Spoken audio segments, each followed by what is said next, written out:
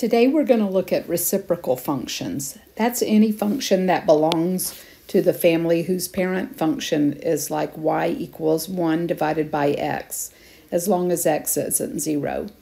You can also write the reciprocal function in this format for showing translations.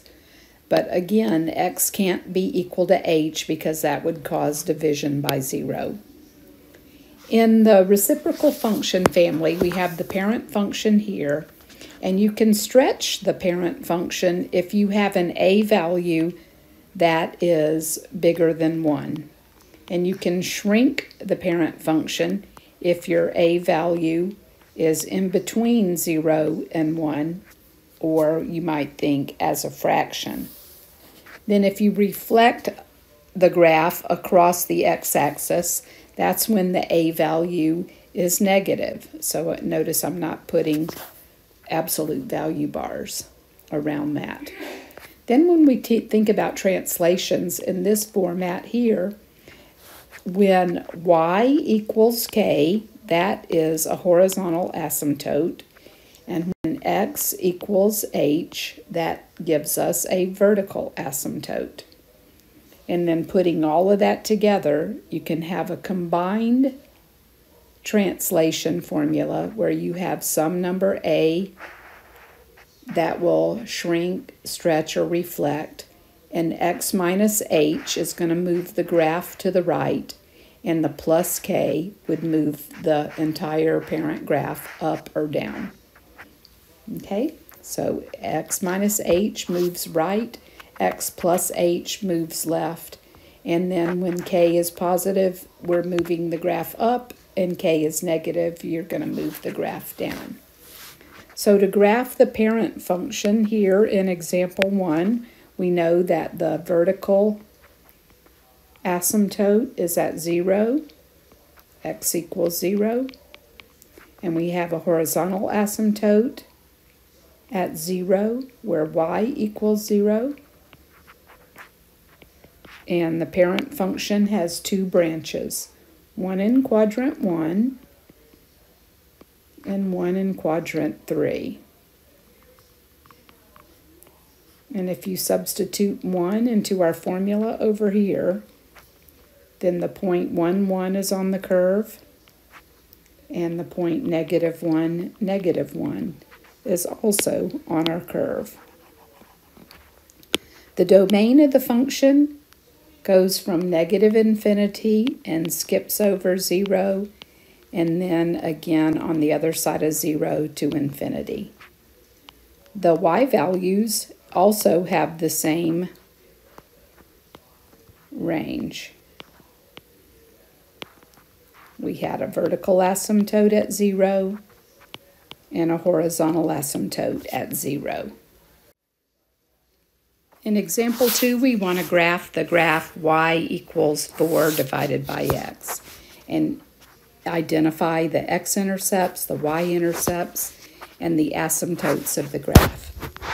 So in this case, we have no x-intercepts and we have no y-intercepts since we can't have division by 0, but x equals 0 is our vertical asymptote, and y equals 0 would be our horizontal asymptote.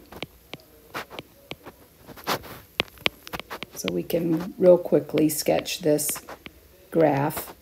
It's got a stretch of 4.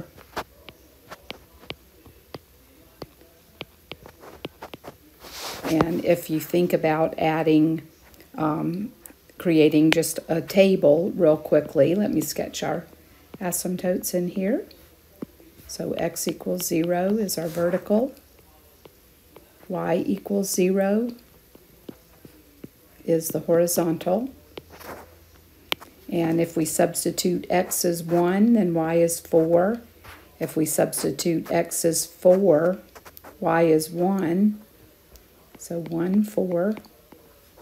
And 4, 1. If we substitute x as 2, then y is 2.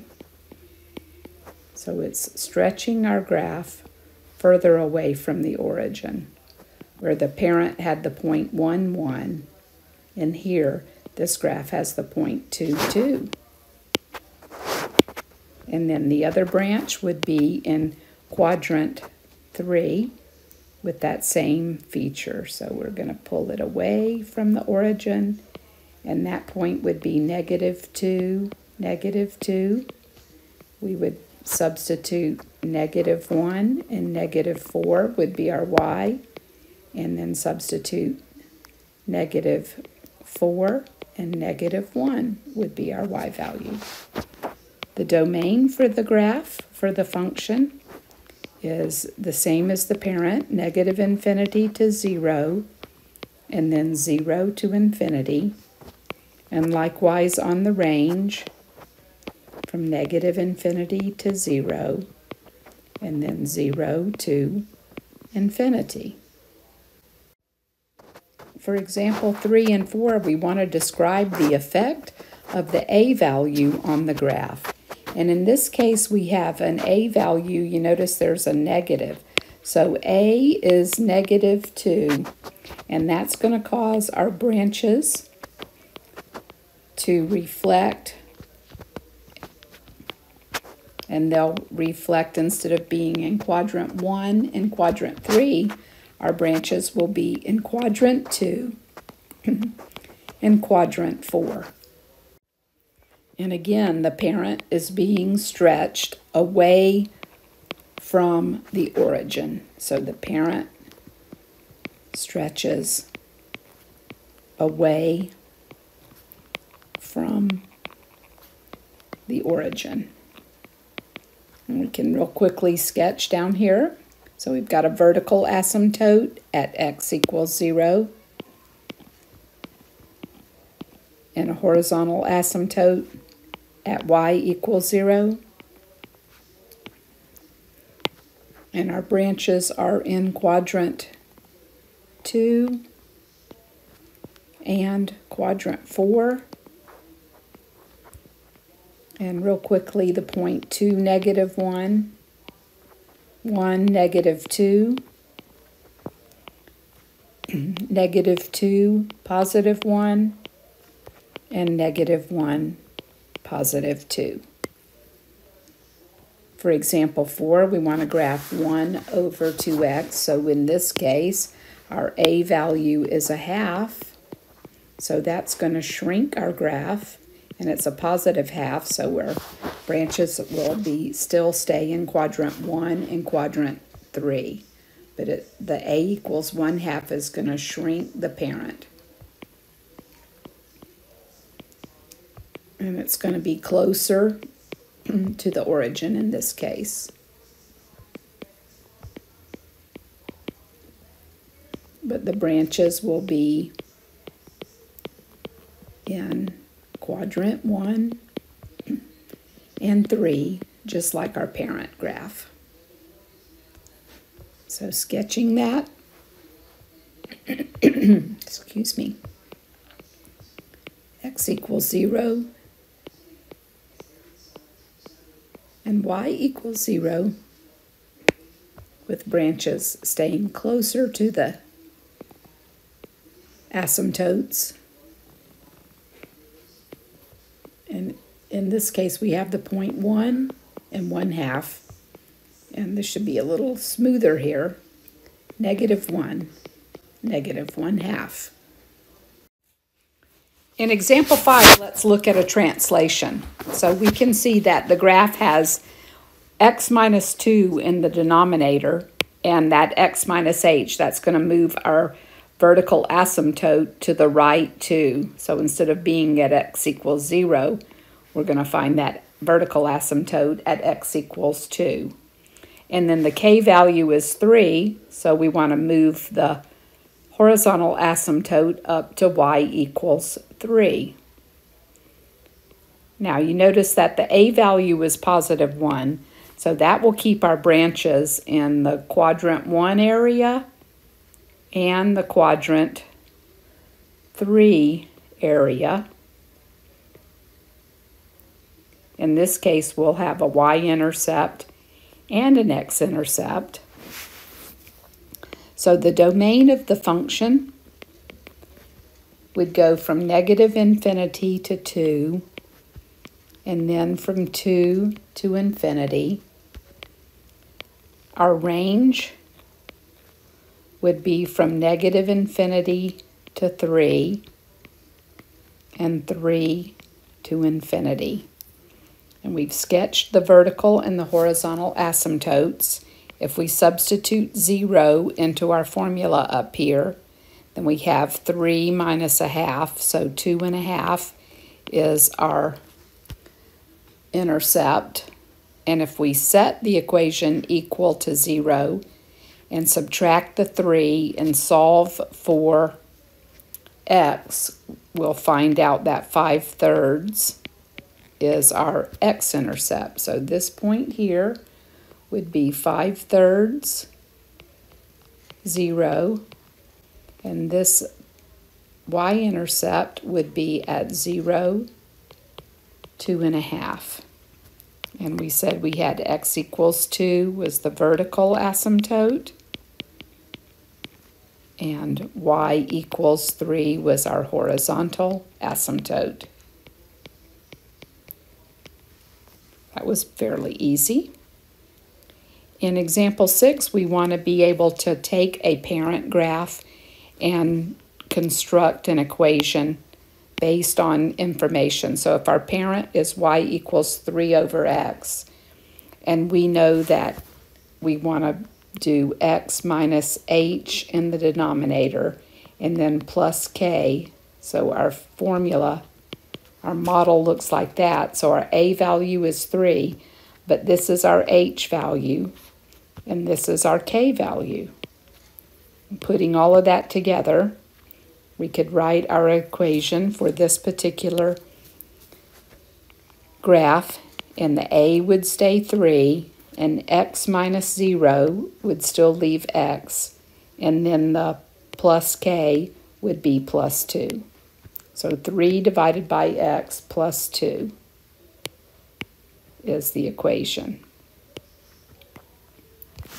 And then on part B, this is our h value, this is our k value. So we want our equation to keep the a value as 3, and x minus negative 2 makes a plus 2 on the bottom, and the k value is up 1. So we have 3 divided by the quantity x plus 2 plus 1.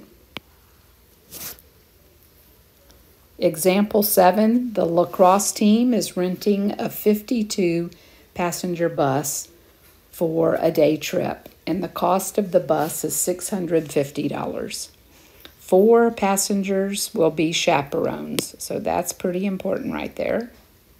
4 people are chaperones. If the students who attend share the cost equally, what function models the cost per student? And they're telling us to use the variable c with respect to the number of students, and we're going to use the variable n. So c represents the cost per student, and n represents, can't spell and talk at the same time, cost per student. And n represents the number of students. Okay, so we've got to think about the domain here. So we know the first thing we're going to discuss is the fact that the bus holds 52 people or 52 passengers. So if there's 52 passengers, but 4 of them are chaperones, those wouldn't be students. Chaperone. Not doing so good on the spelling part here. That's going to be our domain. That's going to leave 48 students. So our domain is going to be integers from 1 to 48. Since this is going to leave us with 48 students. So this is our domain. And then how many students must ride the bus to keep the cost per student to no more than $20. So we got to think about the students no more than. There's $650 is the cost divided by the students, and no more than would be less than or equal to $20. So 650 divided by 20 means that our number of students has to be 32 and a half, but we don't want to have a half of a student. And that means we need to have at least 33 students. Have to ride the bus.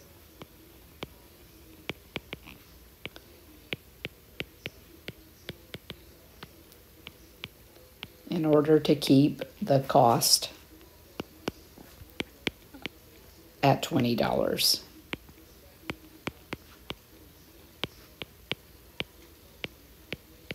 Okay. That was a fairly easy lesson. See you next time.